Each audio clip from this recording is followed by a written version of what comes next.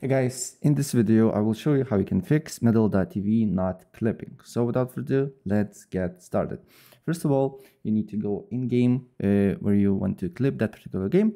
In my case is CS2. You just need to go to options, then go to video and make sure it's on windowed mode and not in the full screen mode. And then try to clip with Medal.tv and look if the problem persists or not. If the problem persists, another thing that I suggest to do here is on Medal.tv, you need to go to settings, then you need to go to clips and recordings, then you need to go to custom game preset here and make sure to delete or turn off basically presets here. On the bottom, you should see delete settings and delete all the presets that you have here.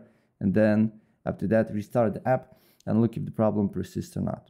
If the problem persists, the next thing what I suggest to do here, of course, you need to make sure that the right hotkey is selected here. And then you just need to close Medal.tv and then from Task Manager as well. Task Manager, here should be no Medal.tv here. And then what you need to do here is to look for Medal.tv and open as admin.